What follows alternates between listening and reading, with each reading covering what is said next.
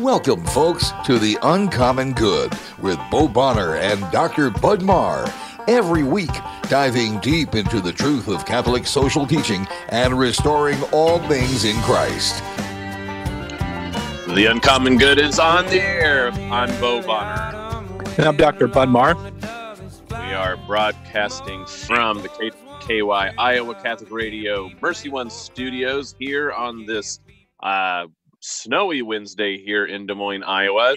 I'm over here in Des Moines, like I said, winter wonderland, all this time in April after Easter, where I am the Director of Mission and Ministry at Mercy College and Health Sciences and the Executive Vice President of the Newman Idea. You can check all that out at mchs.edu and newmanidea.org. But out there in Pittsburgh, how's the weather and what are you up to? So it's sunny and bright today, but quite cold. I think most of the Midwest is working through this. But I'm here at the National Institute for Newman Studies, and you can find out about our work at newmanstudies.org. Yeah, I am genuinely impressed about how cold it is. I think it was 5 years ago. It was actually the first year that I was living up in Des Moines, but my family was still back in Wichita. They had moved up with me. So I was in Wichita for Easter, and it snowed on Easter Day.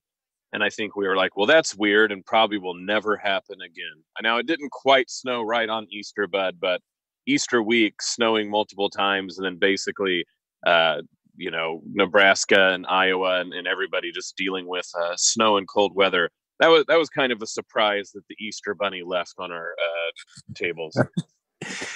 Yeah, it's been kind of a strange experience the last 24 hours in my household because, we've had all the drama in the news and the crisis that our country is going through lately. But my kids, they've been mostly like blissfully ignorant, and you don't really want to like give running, COVID-19 reports to your young children. But once the weather turned cold, they're kind of like, what have we done to anger God? It's really the cold weather that my children are struggling through right now. That was just the cherry on top of the what's going on with 2020 pie. That's a good point. Yeah, no, I mean Rachel and I are really homebodies, and we homeschool and everything. So the actual change in routine for most of the country for my children has been pretty slight. But once the cold weather drove us indoors, it was a new bridge to cross. That's right. With the Marr household, I can report to everyone that when they say they're homebodies, that means their house, the entire yard, probably most of the neighborhood. I think, half of your children would just like sleep in the grass outside and be there all day. So yeah, for it to be snowing or just this cold can really make April seem like it jumped the shark for the Marr children, and I think most of us are on this with them. So solidarity, Marr children. This is now officially completely weird, and I agree with that. Yeah, right before the show started, I actually saw a report online that it's the coldest April 15th in 150 years in Omaha. So I mean, you see stats like that, and it's just kind of one of those crazy things. So yeah, Godspeed. Stay warm. That's right. Here we are. Well, it's hard to transition that because, I think I could talk about how weird this weather has been, for a complete hour, but that would be boring for the listeners. So we'll move on. As always, underwritten by Mercy College of Health Sciences, mchs.edu. Yes, still signing up students. We got people who are gearing up for a summer semester and, of course, the fall.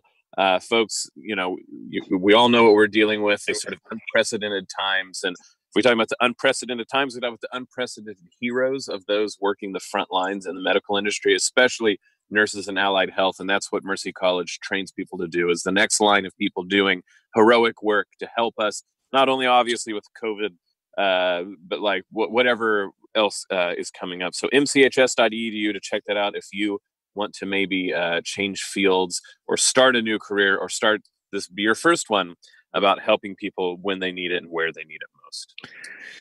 Yeah, that's right, Bo. Just speaking personally, I know I can go through my life and just kind of take for granted that certain realities are there. So if I get up and sick, I expect to be able to go to urgent care and have that all available and everything. But I think the recent news has really shine the light on just how important, it is to have quality medical care, but also one that we would hope was informed by the truths of our faith. So good stuff at Mercy College. That's right. God bless all of our former students who are out there listening in the medical field. We're proud of you guys. Today on the show, we have one of the most established Uncommon Good All-Stars, Mr. Bradon McGinley, who's been on the show quite a bit. A prolific writer. You can go to BradonMcGinley.com and check out all the different places that he's written. He's had some trenchant commentary on what we're facing, not only with the COVID crisis, but the economic crisis. And also, what does that have to say about how we order society? And, what does it mean for us to sort of make a bridge between keeping death at its door, but making sure not to be too afraid to live? Over at Mere Orthodoxy, he's actually had 2 recent articles that sort of deal with both of these issues about fear and life and death.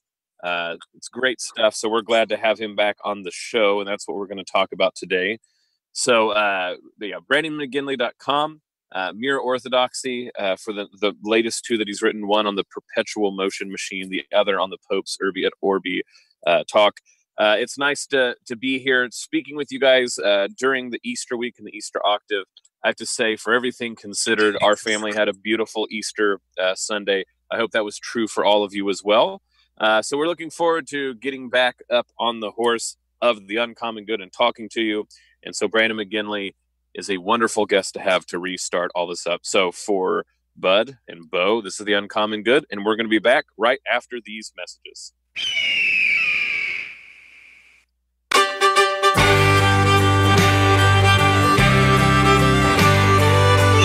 We're back with the Uncommon Good. Bo Bonner and Dr. Budmar joining you on this, brisk Wednesday, at least in the middle of the country here.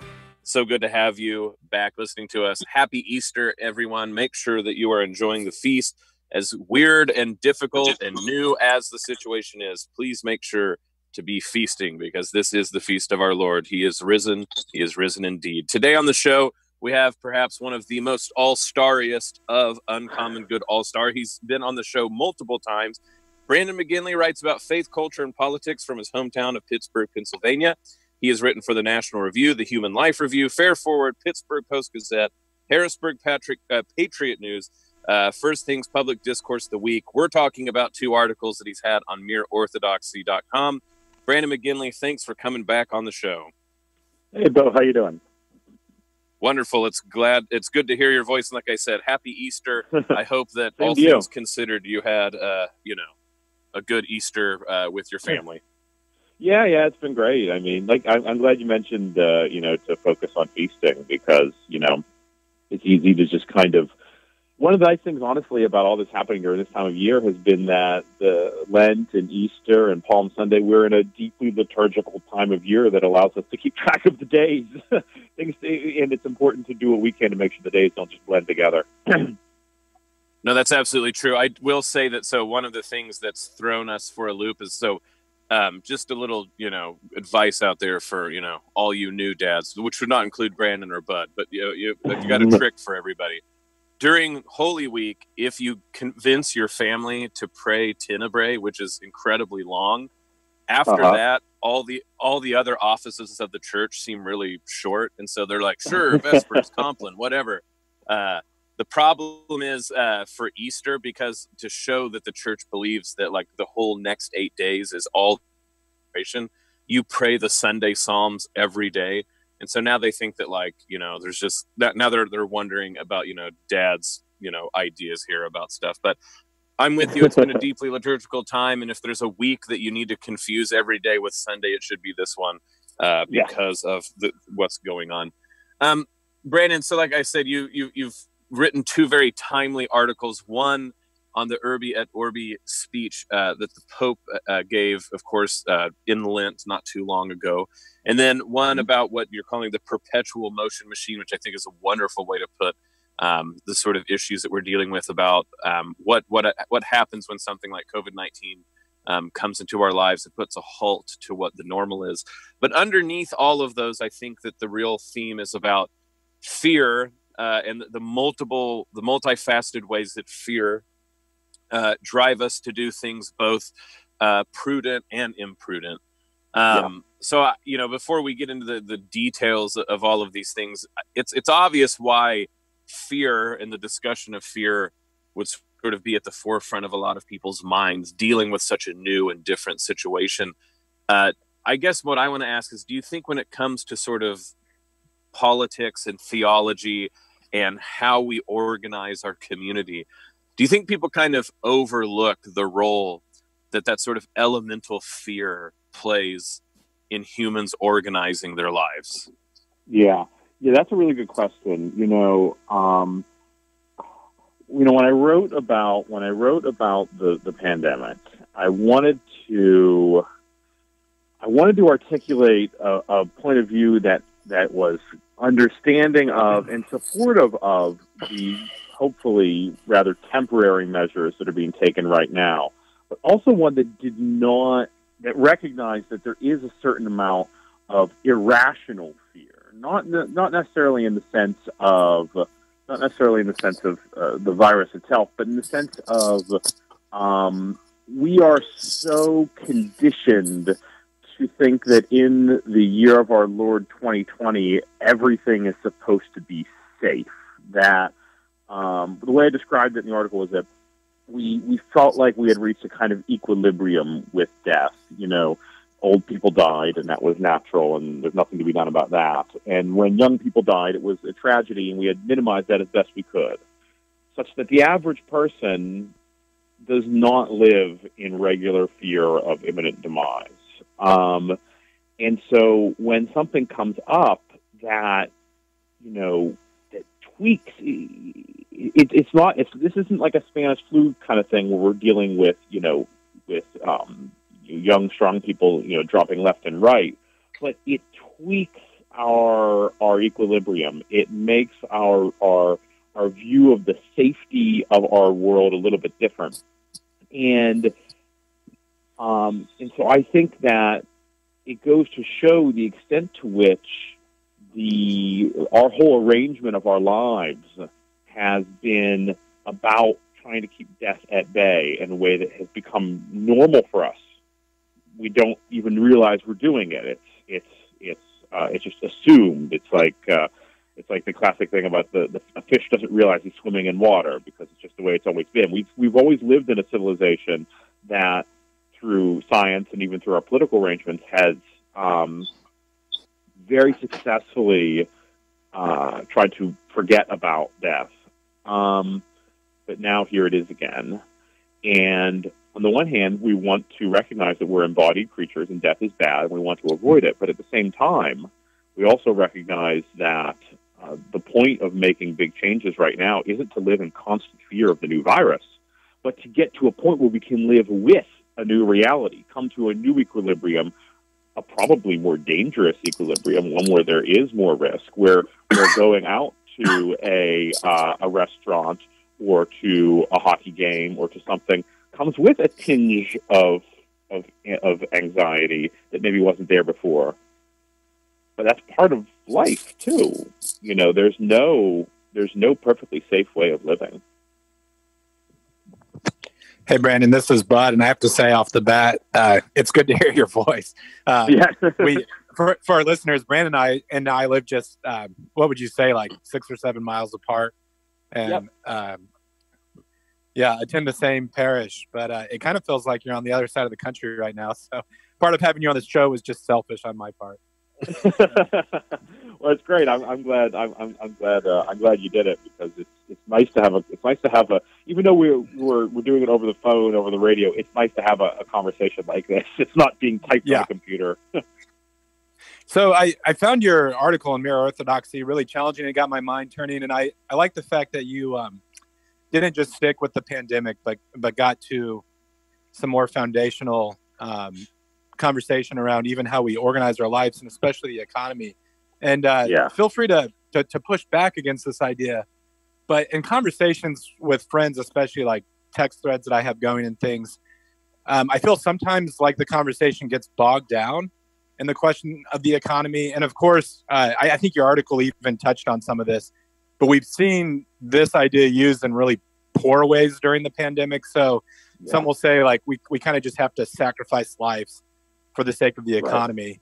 And then others rightfully, I think, jump in and say like, no, I'm not saying that sort of thing, but like economic concerns are real and they affect everyday lives. And so we can't just bracket them, etc. Right. And I guess what I've been thinking about is, as Catholics, how do we see that question through the lens of faith? So I feel like in public discourse, the term the economy is used in equivocal ways. So sometimes it means like the stock market.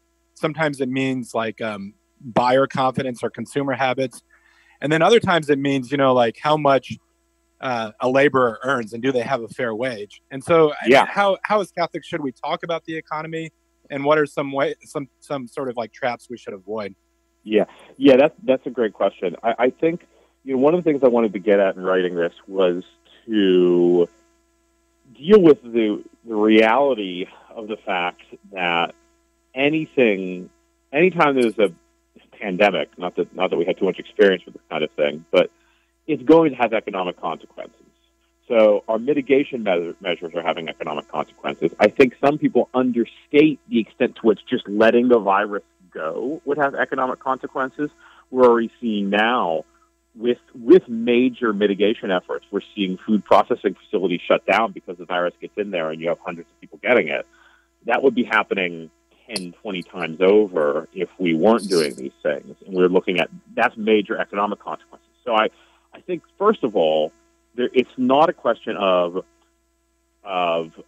virus death or economic death. It's a question of what balance of the two, or what basket of the two we select, and trying to minimize both. But putting that to one side, I think that when we're talking about the economic consequences of this, it's important not to speak as if the economic arrangement to which we're accustomed is completely normative and natural. And I think that's something actually potentially, in a way good to come out of this, is giving us an opportunity to step outside of the way things have always been for basically all of our lives and look at it from the outside. Now, at the same time, this is one of the reasons it's so hard to talk about, precisely because this is the way things have always been and the way things are now, there are real human costs to messing with it. And so at the same time that I want to say that, realistically, this is a great opportunity to say, like, maybe we don't need so many stores to be open 16, 18, 24 hours a day. Maybe we don't need the kind of economic volume, consumerist volume of transactions that we're used to. Maybe we actually, the way things are right now is probably, is not good. But it also maybe wasn't necessarily ideal the way things were, where it was just what it was described as perpetual motion. And if the health of our society and if the livelihood of the lower classes depends entirely on this kind of perpetual motion where everybody is consuming at all times, then maybe that wasn't a great state of affairs. Maybe if I just saw today, it was like an 8.7% drop in retail sales in March. If an 8.7 drop in retail sales in 1 month is catastrophic, then maybe that says something about actually, how fragile a perpetual motion arrangement is. And so rather than, there's the crass utilitarianism of we just have to sacrifice people to keep the machine moving. Okay, there's that, and I've seen it, but that's not the dominant argument. The dominant argument is more subtle, but it still assumes that the way things were is the way things should be and should go back to being. And I think that's a mistake. I think that we can look at this situation and say, maybe that perpetual motion wasn't actually humane. but that requires it's not a small thing. That's a radical thing to say because when I say a lower volume economy, you have to figure out something for all the people who depend on being minimum wage clerks at 2 a.m. at Walmart to do if Walmart's not open 24 hours. So I mean, but it seems the whole thing seems suggestive to me that the assumed arrangement was maybe not as natural and humane as we thought it was. Well, right, and to your point, to operate at such thin margins, not like here and there, or not by necessity. I mean, I think that's what you're getting at, is to say it's one thing to go like, well, humans by nature have a thin margin, i.e., if you don't eat after a while, you're dead, right? So there's some margins that are just thin by biological necessity. But if you order an entire society where, well, basically, like if one plane doesn't land somewhere on time, the entire chain not like gets inconvenienced, but maybe the whole thing falls apart. That's when you start to have to ask radical questions about, there's a difference between strength in optimal conditions and then robustness, or I'm cribbing from Nassim Nicholas Taleb, like anti-fragility in the face of difficulty.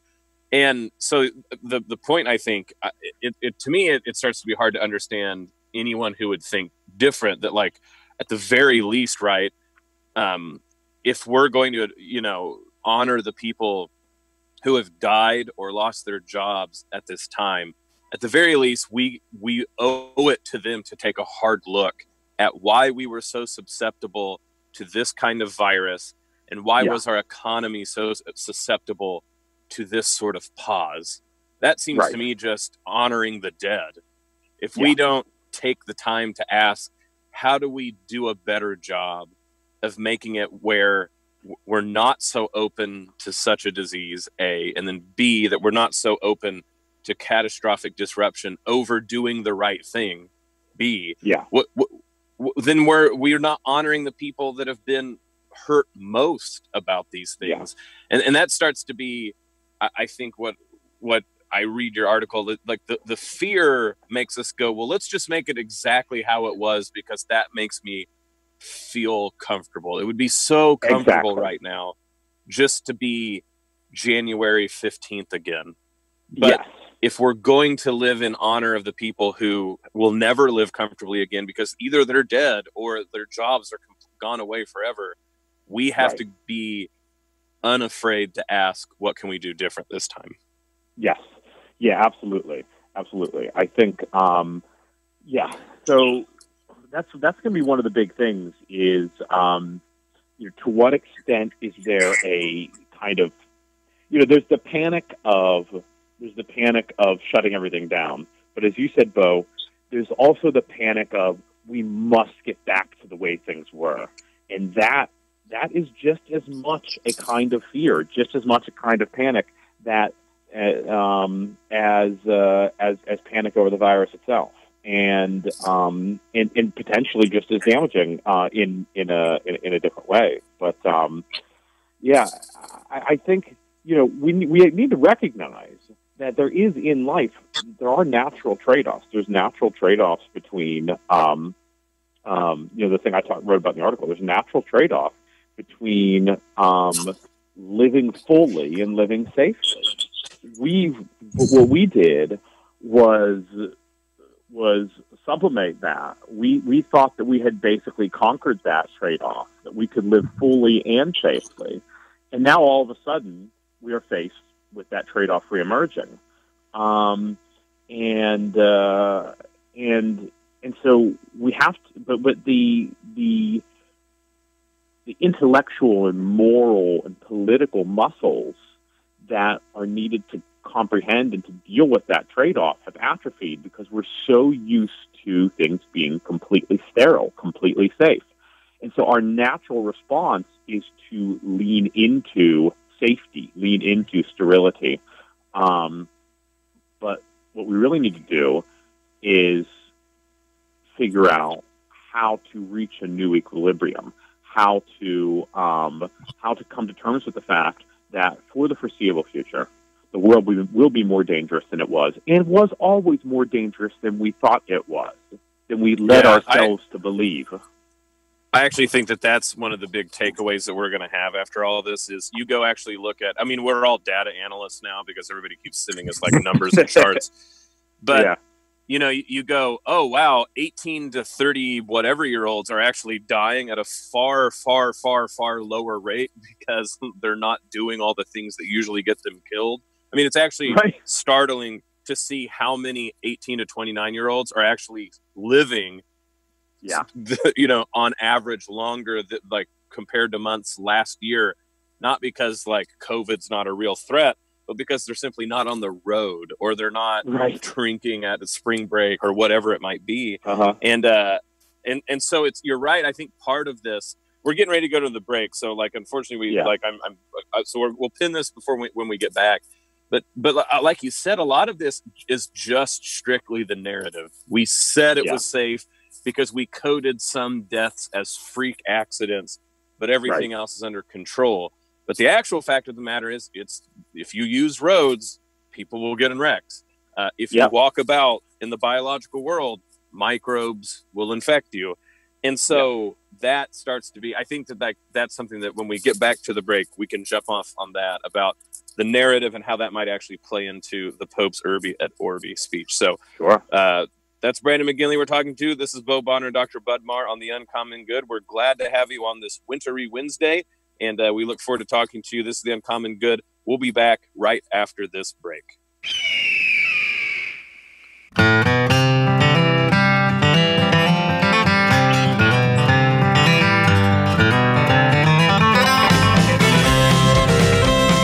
Back with The Uncommon Good. Bo Bonner and Dr. Budmar joining you this Wednesday. Happy Easter. Happy Eastertide. Make sure to celebrate the feast.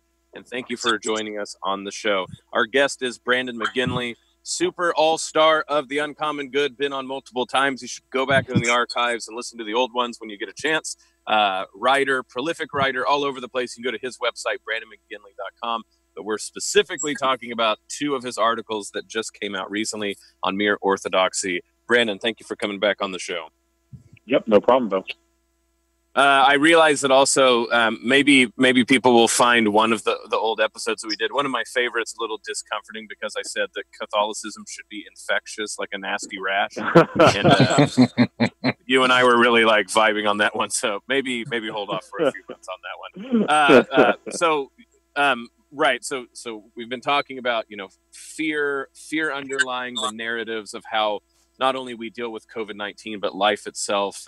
And, you know, even talking about how the numbers show that life was always more deadly. Of course, everybody dies, but even the sort of like dangers inherent than we talked about nowadays. But this is all bringing things into new perspective. But I know that you wanted to bring a local angle of that, so I throw it over to you. No, I was, Brandon. I am interested to transition to the article that you wrote about the Pope's Urbi et Orbi message, and I think this is related. So I think in a good way, this has kind of pressed Catholics to discuss the goods we have in common and how we organize even our communal life. So I know on my social media timelines, there's been a lot of debate about the best way for the Catholic Church to respond in this context. And your article that you wrote for Mere Orthodoxy really gets into, I think, what we call like the global witness of the church. But I was just curious, like, I know down in Brookline, you live in close contact and community with several other Catholic families. And how have you all been processing just like, you know, when the news first started to broke and as it developed and sort of like, do we go to confession? Do we go to mass? What does it look like to be the Catholic Church in this place? Yeah. I think, that's probably the you know, of all the changes in my life, it's probably the most dramatic. You know, I work from home. I write from home. My wife stays home. So in some ways, my life hasn't changed as much as others have. But the big thing is there's no opportunity for spontaneity. Everything has to be kind of you know, if we see anybody, it has to be kind of, you know, planned in a specific way. We've gone hiking and whatnot, but for us, we've tried to figure out ways to safely, both in terms of the actual virus and in terms of not scandalizing people, to safely see one another. So I think the coolest thing we did was on Easter. Several families walked through the neighborhood at a distance from one another, staggered across the street. We probably 6 or 7 families that staggered, took up like half a block on each side of the street, and just sang Easter hymns. And some of the older kids were carrying large icons, things like that. And so that was a way to celebrate the day, to celebrate Christ's resurrection, to do so publicly in a way that liturgy is public, even if it's behind closed doors, it's still public. So that was a little something that we saw one another, we were able to speak to one another at a distance, but then also to witness to the faith. We had hoped to do the same thing on Palm Sunday, but we ended up just walking around the block here, just our family with palms, and and we're singing, and so just little things like that have it's been an opportunity for creativity. I'll put it that way, which is I maybe sometimes too relentlessly glass half full, and that would be another example of that. Is this has been an opportunity for people as communities, but especially even just as their individual families, to be liturgically and prayerfully creative about how they can keep the time and celebrate the season, celebrate Christ in a way that is suited to your family, to your community. Yeah, Brandon, on that regard, I know you're saying it with maybe you're being like glass too full, whatever. And I've heard people say this. It's certainly true that this crisis is very much, there's class differentiation in it. If you're working class, what creativity will mean is like, how will I creatively even make money? Right. How am I going to creatively, decontaminate myself when I get home so that like my kids don't get it. I'm not absolutely like throwing aspersion on all of these things like this, but another way to put this is, even still, the creativity is sort of like, you have to do that because you can't just sit around and wait for the experts to figure this out. Because on one hand, as we're all learning, we've been, in many ways, I'm glad this is being recorded, because Bo rarely says this. You got to feel bad for the experts a little bit, because we've acted like they have it all under control. And hopefully this has shown us, right, that even though there's reasons they're experts and that they do have an expertise, there are things in this world that they don't have a handle on before they happen. I mean, in some ways, if we'll be charitable, and if you're doing things like following like these scientists on Twitter or the doctors, in real time, you can basically see them trying to unravel the mystery of what's going on. And in some ways, you would hope this would humanize people. But then, of course, the completely countervailing force is where we do act like they are, really in an ivory tower. That we have no say in this, and that a lot of the council is just to sort of sit around and wait for the experts to figure it out. Well, unless the scientists are going to figure out how to give, the ticks up in Pennsylvania COVID instead of us, right? Like, they're not going to have some sort of like grand slam where the light switch turns on and everything is hunky-dory. So I think people need to like just deal with the fact of, we really don't have a choice. You don't have to be glass half full. If you're not creative, you're going to be either bored or anxious out of your mind. And at some point, I'm hoping that even if people have to hit a wall where they really just have a sort of like inter-family short meltdown, that they, like you're getting at, that past that wall, we can start to say there is a new world where we will just have to realize that what we were doing in April and May 2019 is not what we will be doing in 2020. Right. Yeah. Yes, exactly. Yeah. And that's okay. But it's only, well, I should say that we have to respond integrally to that fact. So it can't just be, me and my family will adapt because, I'm a writer. I work from home. My situation is relatively stable, for now, thank goodness. But how do we respond as a society to the fact that the economic and social situation in, like you said, like November of 2020 is going to be different from what it was in November of 2019 in a radical way. And just sending people checks, while is something that I support, is not going to be, certainly doing so on a one-time basis, is not going to be enough to keep things the way they were. And so, for those whose situation is a lot more fragile than for others, we need to figure out how we're going to create, and this is an absolutely Herculean task. How do you create a new equilibrium, not just in terms of our psychological relationship with fear and with danger and with the microbial world, but how do you create a new equilibrium that, hopefully a better equilibrium for everybody to be able to not just survive in the basic biological sense, but thrive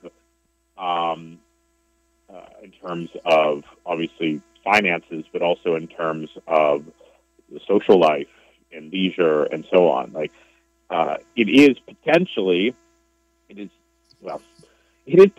an opportunity to create something new and better. One has absolutely no reason to think that we are well positioned to create anything new and better, but one can hope.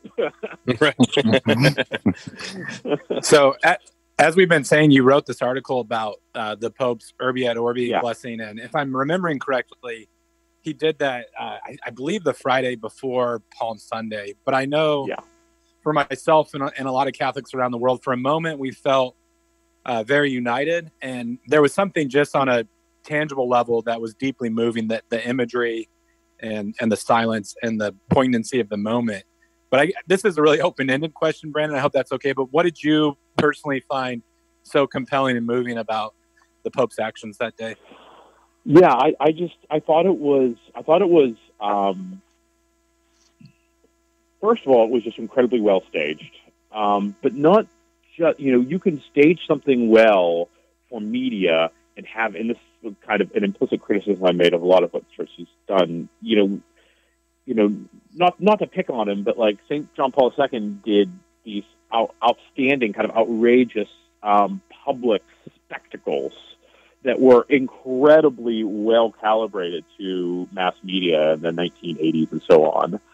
But they took on the appearance of rallies or concerts, and they were obviously they were masses. They were legitimate Catholic events, but I feel like aesthetically they were more of just mass gatherings, small m mass gatherings. And what I saw on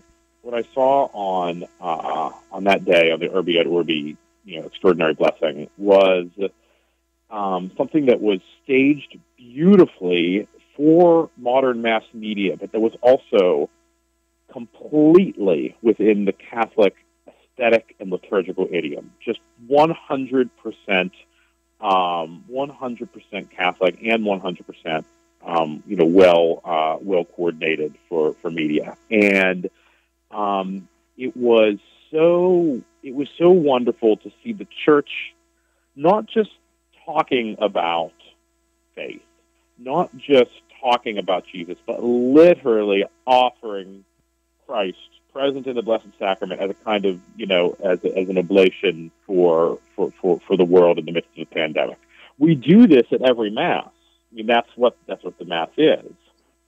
But to see it done in that way, to see that kind of liturgical and aesthetic and dramatic, the drama of it, dramatic expression of faith, to me was the kind of integrity that we absolutely need from the church. One of the points I made is that, I think it's understated the extent to which recent popes have really challenged the modern world in their documents, in their encyclicals. I think, someday we'll look back on the post-conciliar era as being, wishy-washy in some respects, but in terms of the actual words that were written down by the popes, it was actually very, very challenging. Laudato Si is incredibly anti-modern. I mean, maybe the most anti-modern papal intervention since the Council.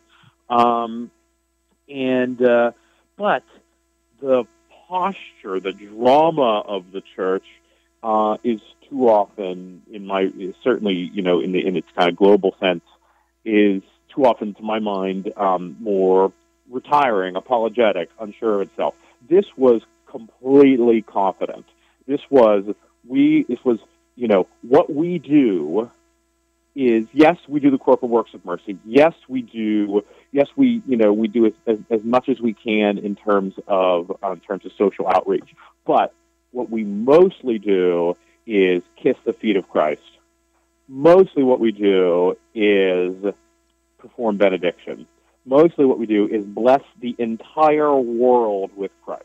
Like that's the kind of like integrated message in terms of the speech and liturgical drama that should be, I think, a template for the Church going forward. I think it was in that regard, I think it was maybe the most important, one of the most important events, or one of the most important acts, public acts of the Church, certainly from Rome, maybe in my lifetime. Well, Brandon, I think that you bring this point out, maybe to tease it even more out, is the message of the homily that he gave, that Pope Francis gave. On one hand, on the initial, I mean, this is perfect rhetorical. Everybody should figure out how to do this, where on the surface, and in a good way on the surface, it was extremely comforting. Like dwelling on, like, aren't we on that boat with the apostles and the sea is churning and we're wondering, like, where is Jesus? Why isn't he worried about us? Lord, why aren't you worried about us? And then he goes, why are you afraid? Don't you know that I'll be there with you? And, so just on those words alone, you go, how comforting, right? Like, even in this topsy-turvy boat we find ourselves in the modern world, the Lord is with us. And, like, we need to remember that. And he even is sort of like encouraging us, right? The very fact that you go and ask Jesus, why aren't you worried? Like, why are you not worried that we perish? That even shows, right, that you have faith, right? So in all these ways, very comforting. Underneath it, it's one of the most biting critiques of the modern world that he uses that biblical scene to say, modern man, you've created this boat and you've created the storm. If you were so confident before, why are you afraid now?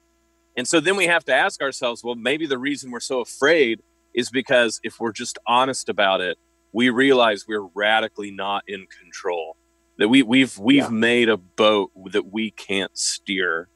And that's sort of, it's like there's medicines, right, that are long release, right? So like their real effect is later.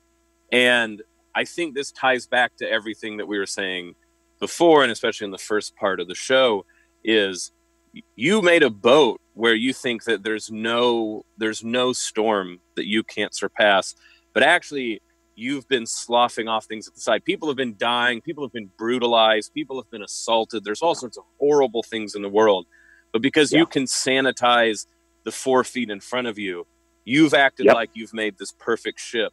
But now a storm that you can't deal with is here, and now you're back asking me for help. Like, I don't care. It's brilliant, and I'm the way you pointed it out, fantastic. I think everybody needs to read that and take that criticism deep in their heart. Yeah, I mean, the Holy Father is, his tone is generally very gentle. Long story short, when I watched it, the feed that I found was the raw Italian. And so I didn't know what he was saying. I only read it afterwards. And so I read it as an essay, which gave me a bit of a different perspective, I think. I think if you heard like the live translation, it maybe sounded a bit softer, a little bit nicer. When I read it as an essay, it felt, there was almost taunting aspect to it, where he keeps returning to that refrain of, why are you afraid? Have you no faith? He talks about how, just like you said, Bo, like, how dare we expect not to have to deal with things like this whenever we have built a civilization of injustice, both in terms of the economy and in terms of the environment. I mean, it's very, it's extremely challenging. And, but again, it's not, you know, he can be caricatured for being too focused on the temporal, but, you know, what's the refrain? The refrain is, it's a call to return to faith. If there's one main theme we can take away from the social teaching of this pontificate, it is that the world is kind of terminally out of sync, especially, quote unquote, advanced Western civilization is terminally out of sync with the divine order. And that is a deeply Catholic and deeply challenging insight, and one that, again, I think that right now we're so used to pigeonholing everybody and categorizing them in terms of modern political ideologies. I think 100 years from now, 200 years from now, we're going to look back on a lot of these teachings, including, you know, JP2 and certainly Benedict and definitely Francis, as being when we just read the words that they wrote and the words that they spoke. I think we're going to see this as being a surprisingly, to our mind right now, prophetic era in terms of the Church's confrontation of postmodernity. Brandon, I think you're great, and you're exactly right, and this is great, and I wish we could keep going. We're butting up against time here, so we're going to have to let you go. Real quick, can you tell people where they can find your work so they can keep reading your brilliant commentary on all this? Thanks, Bo. Yeah, I'm just I'm at BradonMcGinley.com, my website. You can follow me on Twitter, Brandon McG, BrandonMcG, and yeah, from there you can kind of find all my other stuff that I'm up to. Well, we always love having you on the show. God bless. Happy Easter. Make sure, like I said, celebrate the feast, my friend. Absolutely. Yep. I hope you do as well. Thanks, Brandon. All right. This is The Uncommon Good. May Jesus Christ, the Prince of Peace, reign in our hearts, in our families, our city, our state, our nation, the world, the solar system, galaxy, the whole kit and caboodle. This is The Uncommon Good. We'll be back next week. The Uncommon Good with Bo Bonner and Dr. Bud Marr is heard every week on wonderful Catholic stations like this one, and anytime on podcast. Just search for The Uncommon Good.